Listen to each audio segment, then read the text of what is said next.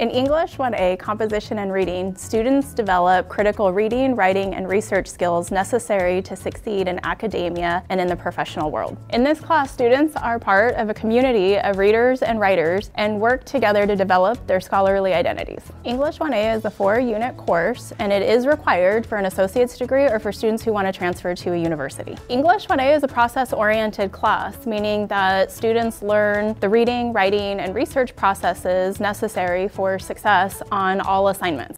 Students can expect to complete 20 pages of essay writing, 2 in-class essays, and 15 pages of informal writing assignments, as well as read 1 to 3 book-length works, academic articles, and individual research. Your instructor will provide you class support to help prepare you for all assignments you will complete throughout the semester.